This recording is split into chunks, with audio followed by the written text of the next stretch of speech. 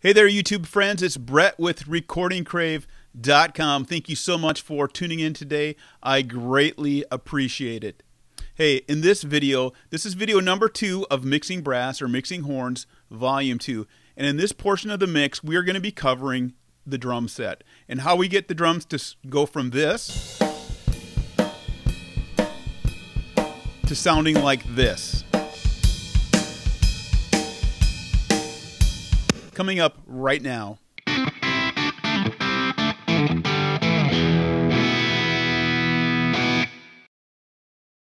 Hey, it's Brett with Recording Crave. Let's jump into video number 2 of the Mixing Brass Volume 2.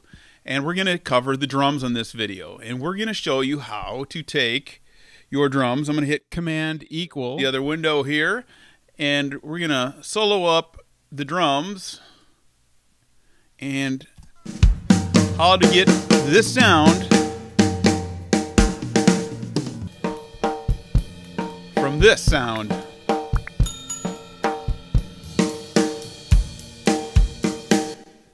So let's go. Okay, so the first thing I want to start with is the kick drum. Now, generally, I don't like using sound replacement unless I absolutely have to. And in this case, I did on the kick.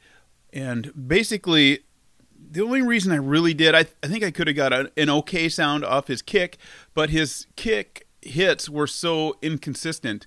So for that sample, I am using one of my custom samples that I created from a Pearl kick that I recorded in 2004. That's the sound here. Let me bypass the other processing on there. So that's what it sounds like. And then I added this DW kick overhead mic from one of Slate's choices there. Just adds a little bit of ambience in the background there. And then what I did on top of that was I put an REQ6, a Renaissance EQ from Waves. I love this plug-in. It has a little grit to it. So here's what that sounds like. Bypass now. We're going to turn it on. And basically what I did was I rolled off everything from 35 hertz on out, and then at 37 I cut about 4 dB on there just to get rid of some of that kind of, it's not super harsh, but it just got rid of some of that frequency I didn't want. And if I need it, I can add it back in if I need a little more snap. Okay. Then what I added was the CLA 3A plug-in for just a little bit of control over the kick drum. And not only control, but to pull it into your face just a little more. And tighten it up.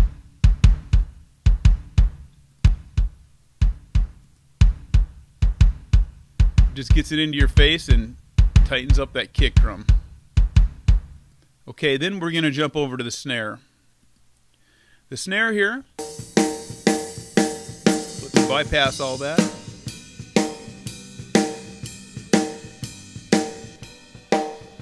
Okay, the first thing I have on the plugins is again the REQ6 from Waves, the Renaissance EQ. Great little plugins if you don't have them. And that's, I'm not getting paid to say that. I just like using them. So on this one, you can see I have a pretty drastic drop at 648. Now, you may like the sound of the snare the way it was, and maybe you just want to enhance that a little bit, but that wasn't working for me. And then over at 1300, I have a -4, and then at 3300, I have a -6 on that. You can takes a lot of that lower mid-range and some of the upper mid-range out, which we're gonna sort of pull back with the Shep 73 EQ here. So let me play this.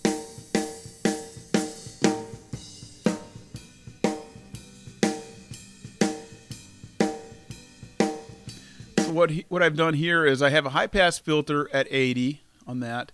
I might try turning that off in a second. Then a big boost at 220. At 3.2 I have a boost at 4.2. And then at 12K, I have a boost at 5.1.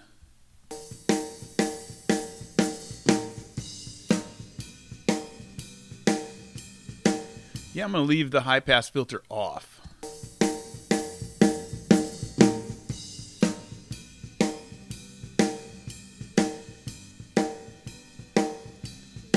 gives it a little body. Now I may change that in a second here, and I'll show you why. Okay, so the compressor I have two compressors on the snare, and I'm using the CLA 76, one of my go-to compressors.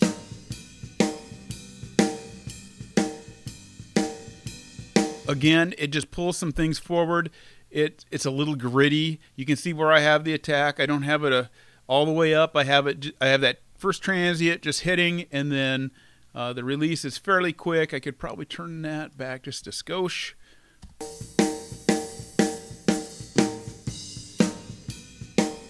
Okay, and then I have after that, which I don't use this plug-in on a snare drum too often, but for some reason I did on this, and that was to bring some body back into the snare.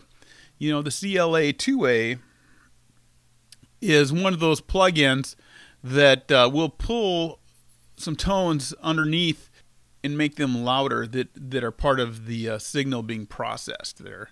And I'll show you what I mean here.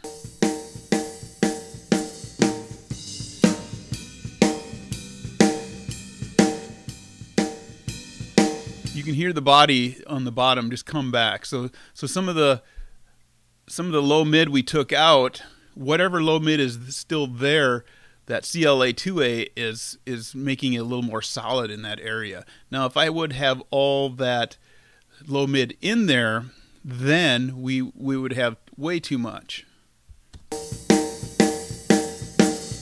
So from there to here. Quite a bit nicer in my opinion. Okay, so now we're going to go to the toms.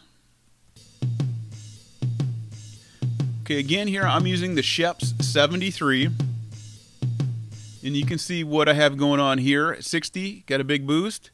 2.7, I got at 700 hertz, a negative 7, almost 1 dB. And then 12, I just have less than a half a dB of gain there. And that's about it. And you can see where the preamp is set, which is extremely difficult to hear.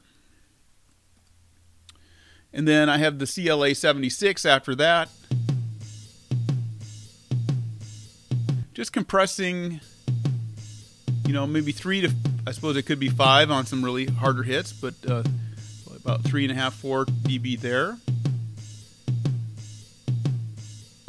I mean, it's a fairly faster attack and just giving me a little control.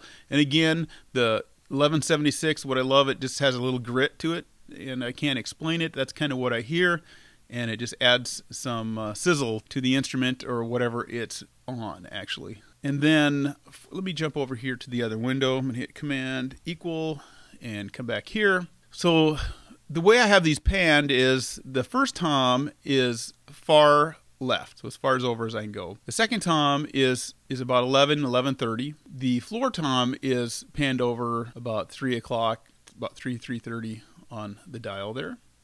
So let's jump over to tom 2 and come right here. Okay, again, I'm using the Sheps 73. It's probably what I started with when I started EQing, and you can see I pulled out quite a bit at 700. I pulled out about 6 dB, added about 5.6 dB at 60 hertz, and then just about 1 dB added at 12K.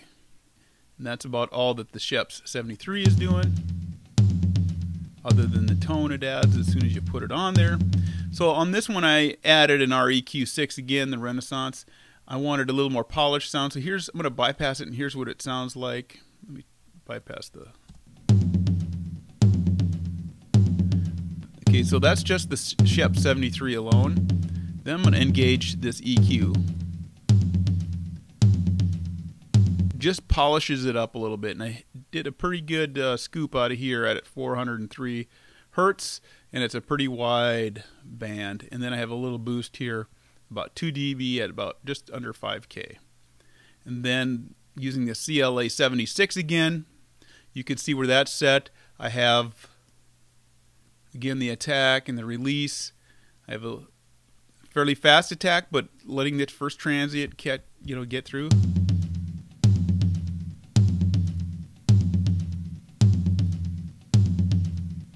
Just using it for a little control. You know, we're getting about, on this hit, we're getting about a -3 dB gain reduction. And then the floor tom,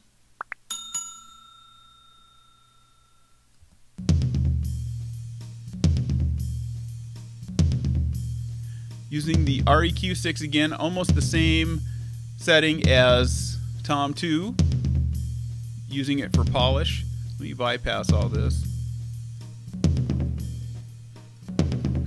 So that sounds a little flappy, a little cardboardy with some plastic on it or something.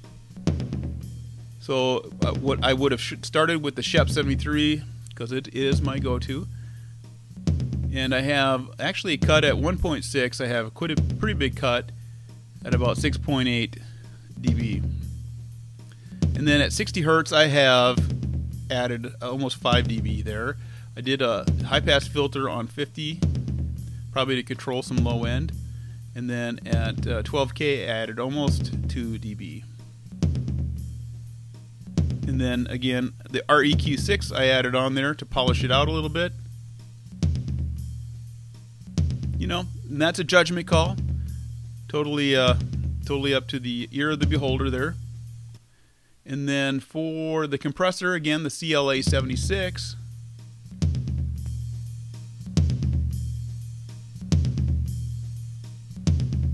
Pull the attack back just a little bit. It's almost a little too snappy there. Let me pull.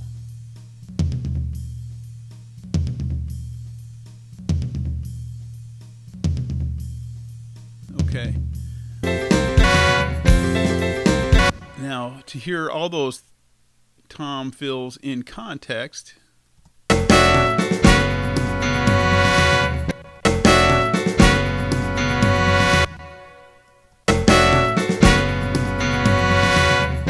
okay, and then I have verb on there, but we'll get to that in a minute here. So the next thing I have is the overheads. And I'm using the CLA drum module from his Chris Lord LG series plugins here. And I'm using the room section on there. And you can see I have the bass set on the lower setting there. And then you can see that's where that's at. The treble is set on the roof setting. And there's no compression on this module. And then I do have a little bit of reverb on there, and it's just a really light studio reverb. And here's what the overheads sound like. That's on. I'm going to turn it off.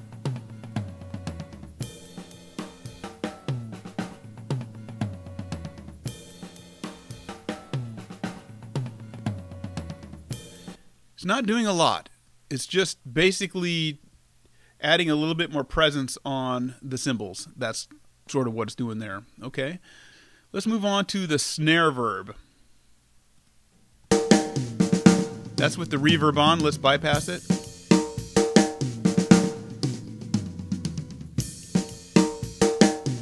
Okay, let's see what we have going on here. I'm using the classic plate from IK Multimedia, and this main setting with this easy button on is just kind of an overall quick edit section right here.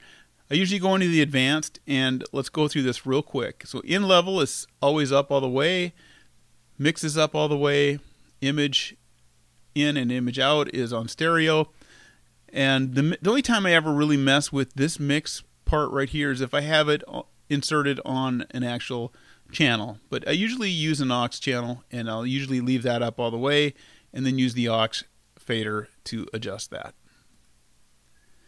And then the reverb time is set at 1.3. Then these parameters I probably didn't mess too much with. I probably left them similar to where they're at, except for maybe this guy here. And then for the reverb itself, the room size is 14.5. Diffusion, this stuff I don't usually mess with too much unless I'm really trying to change something up. The color, which is the filters on the EQ itself. So I have a low cut filter at 1K and then a high cut filter at 7.6. And then the low cut on here and here is left alone. Reflections, I don't touch. Echo, I don't touch.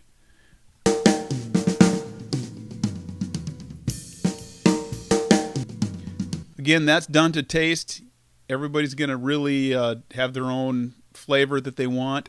And as long as you're happy and the band is happy, then that's what is important. Let's go to the tom verb.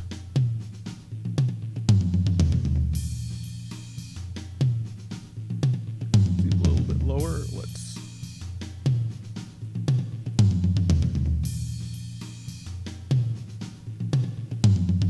Okay, so the tom verb basically is very similar to the snare verb. In fact, it's almost identical. All the settings are pretty much the same. This is the same. This is the same. The room, everything here is the same. The only difference is this filter here on the toms, and that could probably be even brought back. It's almost got a little too much high end on there. So they're basically the same. I just have the tom verb up a little bit louder.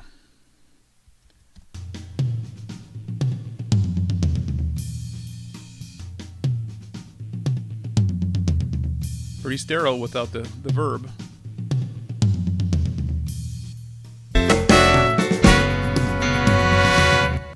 Okay, so the next thing I have is the drum bus. I will get everything set on the individual channels. I will get everything EQ'd and compressed the way I like it. And then I will put a compressor on, which is usually this guy here, the Brainworks Townhouse bus compressor, or the FG Red from Slate. And I will put that on there, and I will listen to it. And usually it really pulls out some things on the drums. And then in this case, I put a Sheps 73 EQ on there as well. I don't always put an EQ on the drum bus, but if I find I'm trying to pull some more stuff out, then I will. So let me bypass the plugins real quick.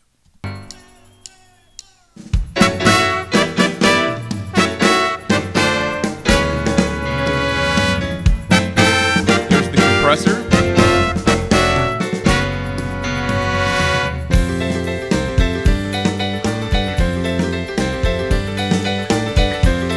What I notice right away when I turn the compressor on, it pulls the drum set forward. The kick gets much more punchier, and the snare gets a little more aggressive, a little grit on it. I mean, the compressor kind of sounds like it looks. It looks like it looks classic. It looks a little dirty. You know what I mean? I like it.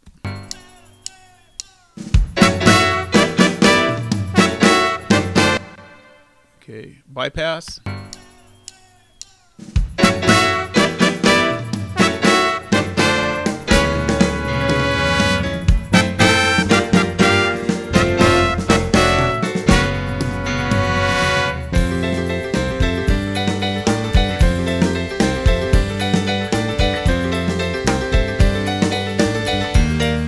Like it adds a little more clarity too between the drums. Like the kick and the snare just gives them a little more separation, and then same with the overheads. It's a really nice sounding compressor. That's doing. So let's jump over to the bass guitar. I'm going to bypass this.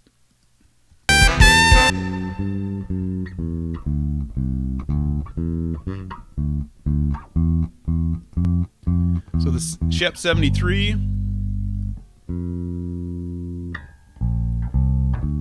at 6 dB at 12K gain, 700 hertz we have 7.6, so some big boosts, and 60 hertz we have 4.3, and I do have the high pass filter on at 50.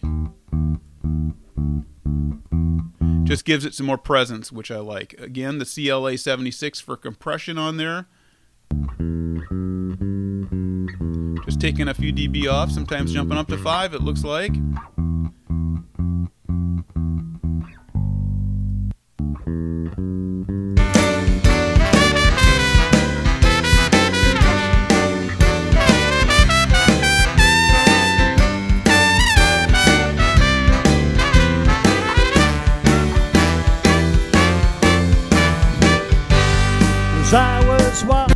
Yeah, so that is pretty much it. That's the drums and the bass for this mix. And it's just kind of a static mix right now, so nothing's set.